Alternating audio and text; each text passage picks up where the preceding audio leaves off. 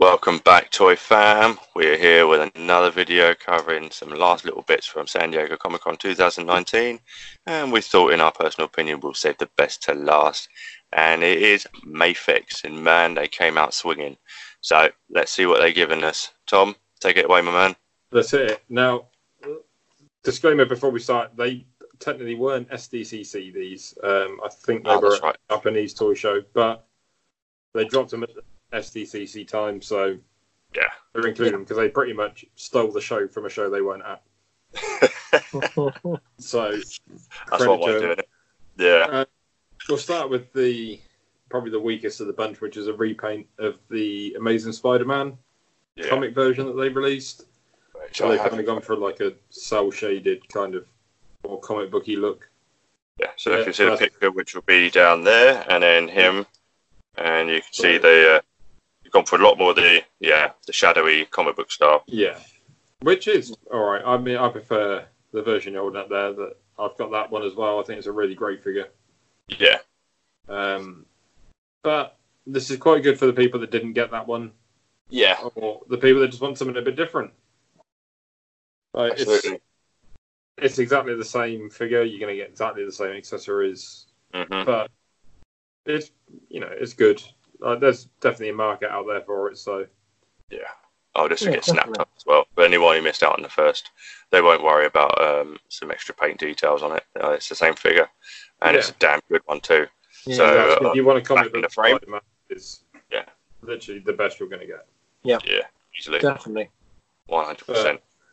There's not much else to say on that. It is what it is. It's just a repaint. New stuff they hit out though. Dark Knight Batman. Oh yes, he looks quality, doesn't he? Following in the footsteps of their Hush reveal. Yeah, in the Hush Batman. They're really diving into their comic book Batman bag, and I am here for it. You can see from some of these photos they've recreated some of the classic poses. Yeah. And they've come out freaking brilliant. I cannot. I've got this one on pre-order now. Same here. Over at Toy Trash. I don't know if they've got any pre-orders left open because I know these things were selling like hotcakes. Easily, yeah. Shout out to Cam. Definitely check out Toy Trash and see and get them while you can. These will be, like Tom said, hotcakes. Yeah. Out the oven. Well, I think you need to get one. They're going to be big. Don't think about it. Buy it. Yeah. Yeah. Because we've had the Mattel version of this, which was shit. We've had the Mezco version, which a lot of people rave about, and I've owned 3 of them so far at various points, and they're good figures. Don't get me wrong, but they're not great, and they're certainly not worth the price that people seem to be paying for now on the second-hand market. Whereas this, from an action figure photography point of view, is going to be the best Dark Knight Batman you can get. Yeah, definitely. Yeah, that soft good cape looks amazing, doesn't it? Yeah, it'll be soft good. It'll be a wide cape. I'm assuming it'll be a wide cape. They generally are with Mafex. From this picture where he's jumping and it's flapping behind him, absolutely. Yeah. And that just looks like, look at the comic book poses you can pull off with it. Like, none of the Mezcos will pull off these poses. Nope. So, if you want something comic accurate that you can take some really, really nice photos with, this is it. And those head sculpts look brilliant, don't they? The head sculpts are great. Yeah. They need to do a mutant leader. Yes. Yeah, but brilliant. That'll be a really nice set. Like, Mezco done that set. It'll be good for Mafex to do it. And I can see him, similar to the Spider-Man they've done, I can see him doing various repaints of this, because obviously he had a couple of different suits. Yeah, it was different in Dark Knight Strikes Again, wasn't it? It was blue, was it? I can't read the book name. Which was very similar to issue 1, I think, of the book. Yeah. But I think some of issue 2 maybe was the blue with the yellow oval. Yeah, that's right, yeah. And kryptonite gloves, please. Yeah. Kryptonite gloves in the end with the armoured suit. Yeah. So... Oh, they need to do that. Yeah. They didn't have the kryptonite gloves, did they? They had the kryptonite arrow from Ollie at the end. So That's right. hopefully, That's right. Yeah. Yeah. Which one? Looks amazing. One of them had kryptonite boxing gloves, kind of thing. Was that one of the Sovereign Knight Mezco Batman's got like a kryptonite knuckle duster on. Yeah. I think the armored Batman from this was just literally a straight up armored suit, and then the kryptonite came from the Ollie, the Green Arrow, the one-armed Green Arrow now, firing it with his teeth. So that was pretty cool. But that armored suit, he powered it from the mains from the city basically, and gave him enough power to fight Superman. Yeah. That'd be a great suit to have. Mm-hmm. Especially if it comes with like a lamppost accessory with the wires coming out of it, like that'll just be classic. But I'm hoping they dive into this line a bit deep, and I'm hoping they dive into Hush a little bit deeper as well. Yeah, definitely. You know what I'd like? Yeah, go on. From this line, all I want a mutant leader, I want an armored Batman, and I want a Superman. Yes. I'll be happy with this. And I wouldn't say no to a Carrie Kelly Robin. Yeah. Robin.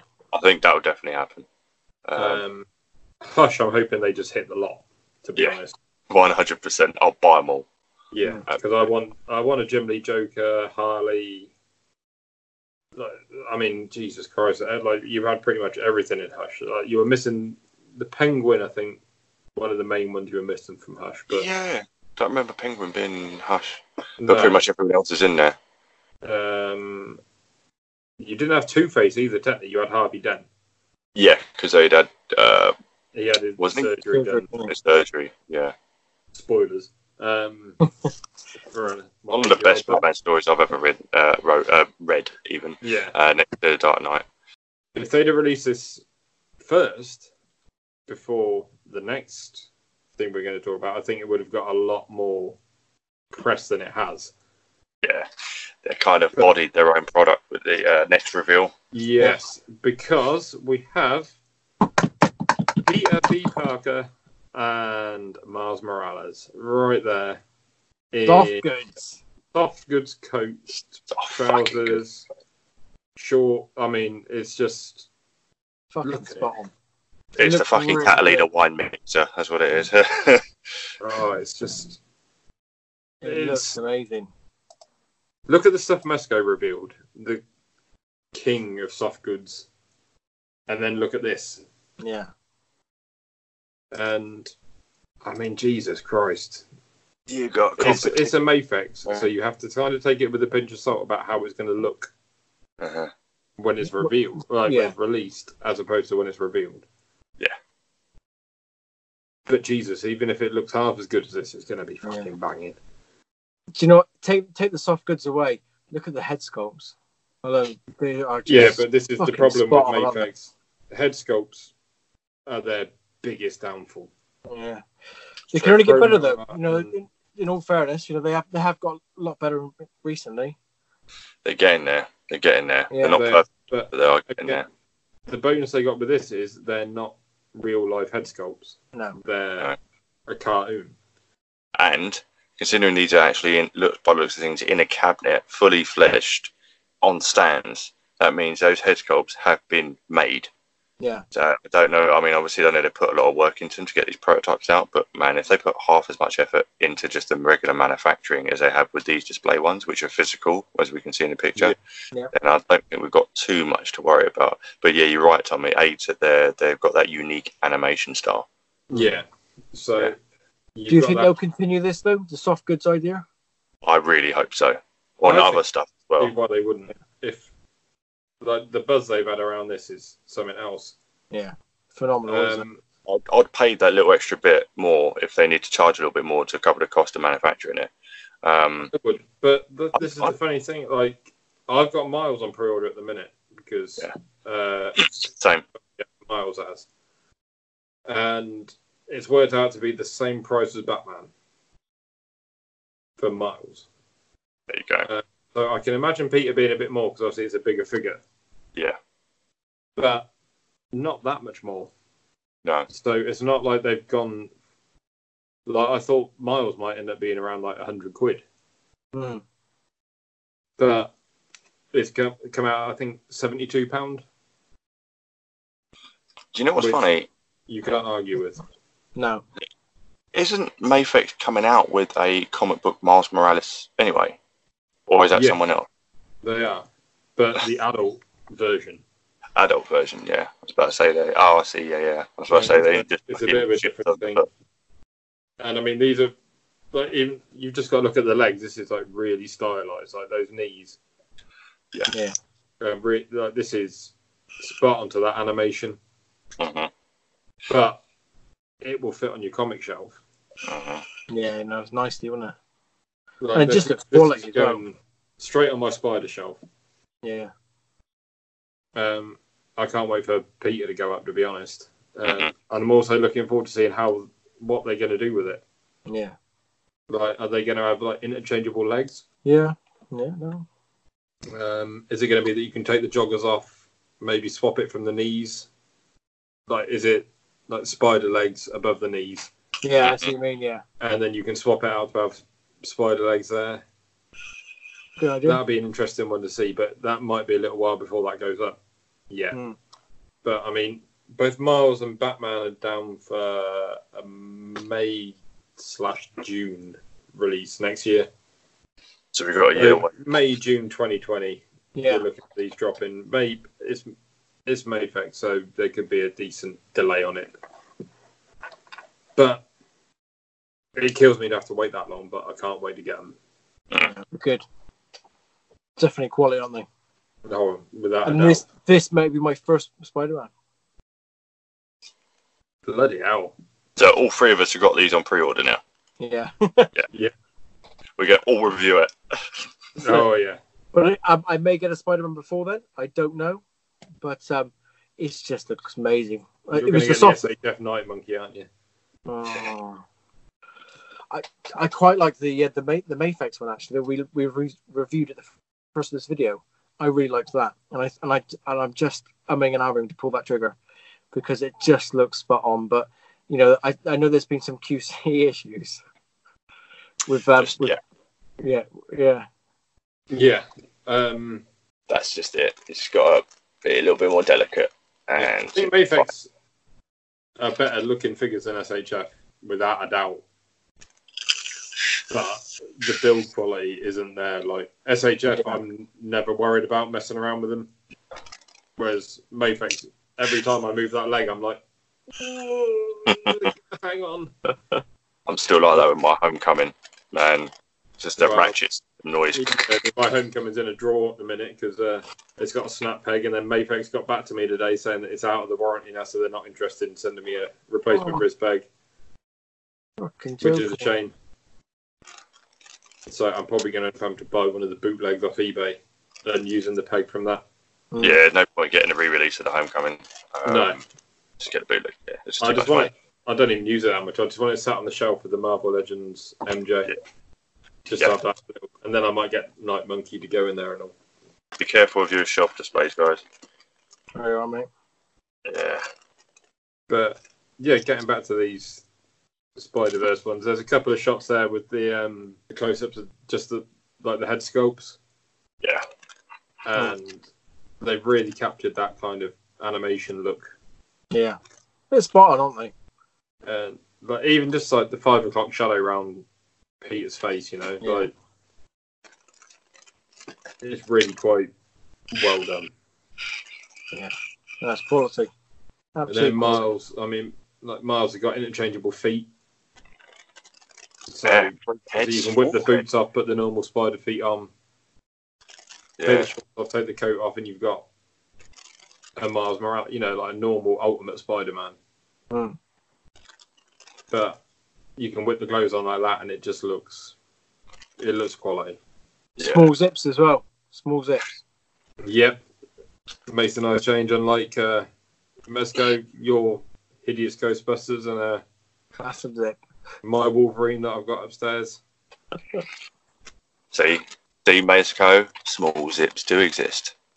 Just got to go to the right person. I wonder who they got in touch with. I don't know if they sourced an outside person to manufacture their soft goods, or if they've just gone in-house and decided to get the sewing machines out themselves.